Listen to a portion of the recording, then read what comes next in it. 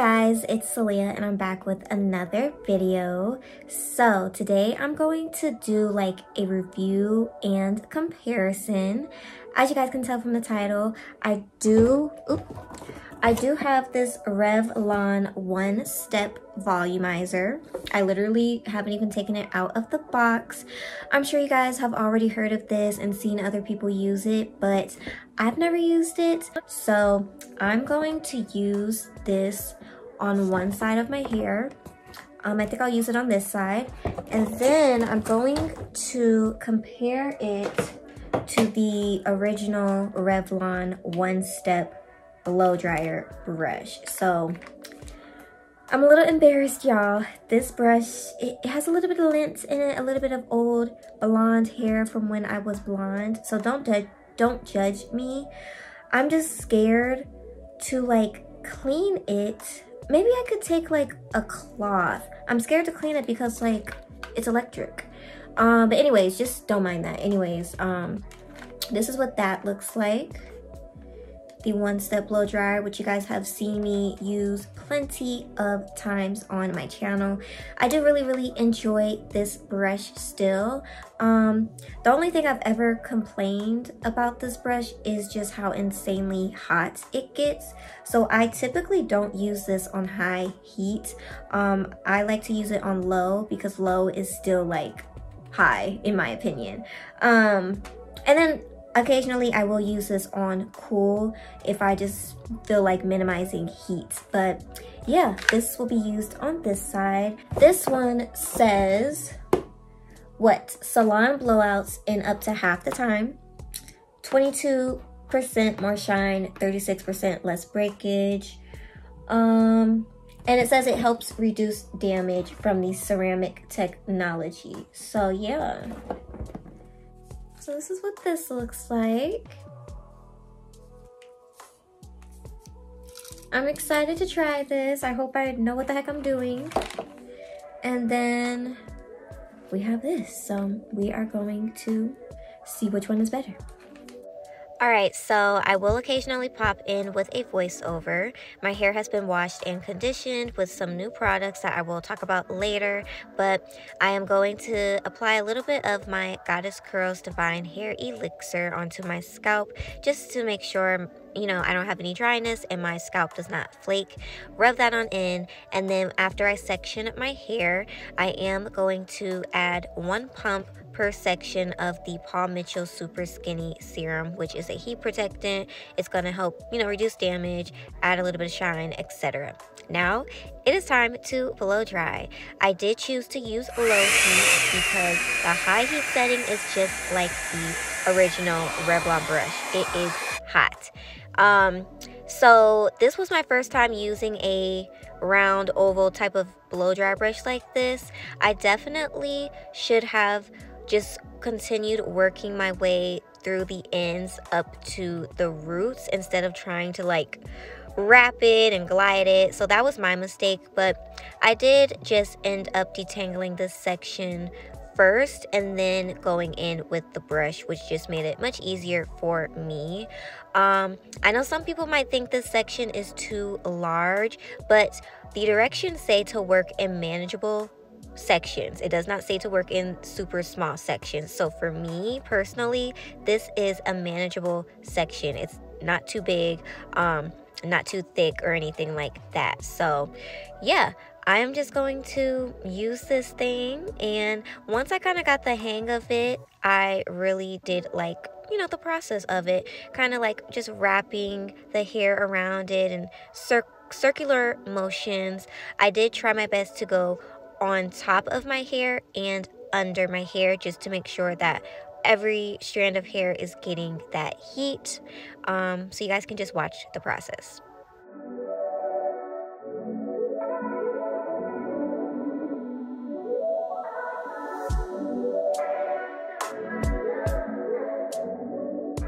This is my hair blow dried. Oh, my hair's getting long, okay. But yeah, it feels nice and smooth. It really feels very smooth. I think that has to do with not only the brush, but with this too. So I do like that. As it started to get drier, it definitely became much easier to like just glide around the brush. So yeah, I'm just going to continue doing this side, and then you guys can see what it looks like, and then I will do I will do this side with the other brush. But so far I really like it. Okay. Now we are going to pause for a minute. I realized that I did not use the high heat at all, and I really wanted to give you guys a full like review of this. So I'm using the high heat because it has cool, low, and high. And y'all, the high is very hot. Just like I said, the original Revlon brush gets very hot on the highest setting, which is why I do not use it at all.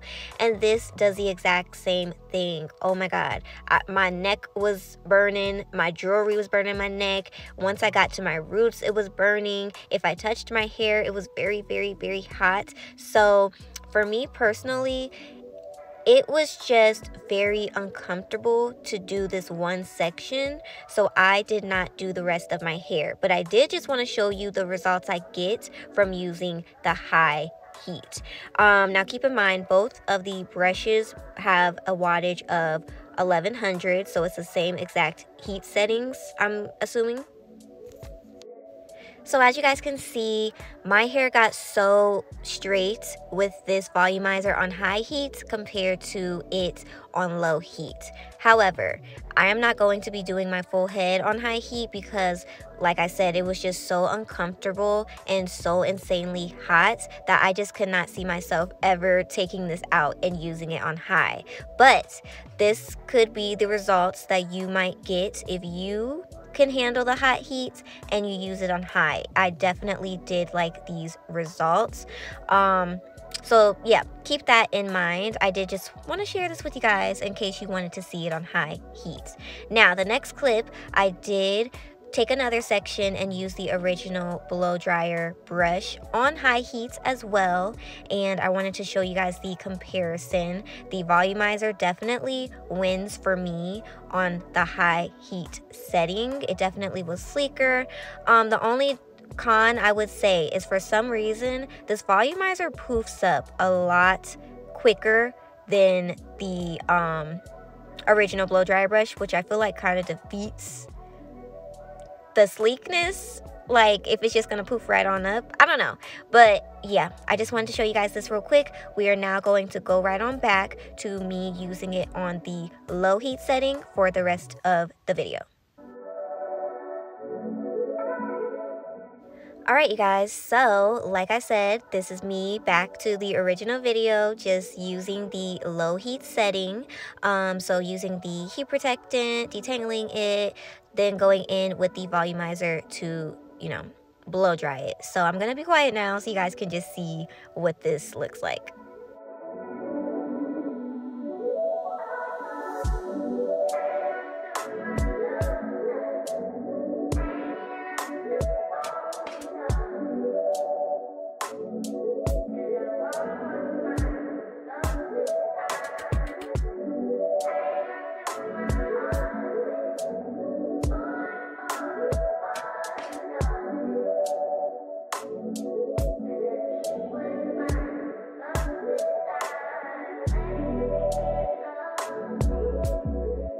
All right, you guys, so this is my hair completely blow dried with the volumizer, and I like the results. I think this is a really good blowout.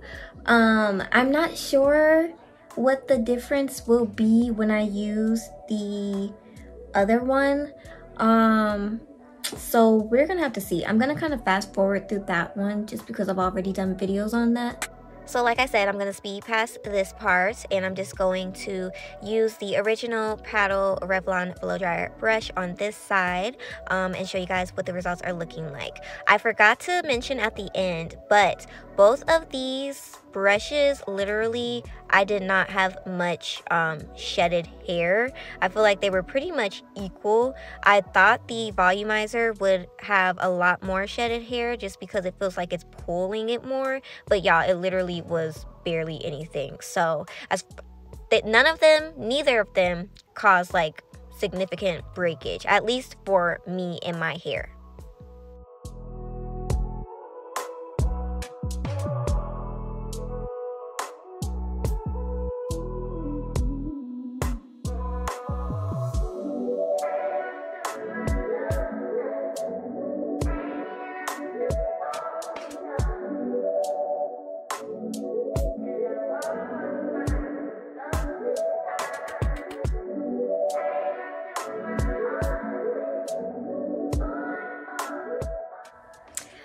Okay, guys, so this is what this side is looking like.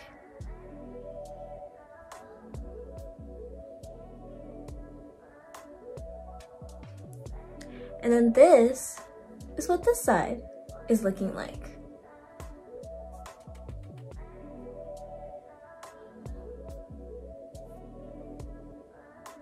All right, so my thoughts.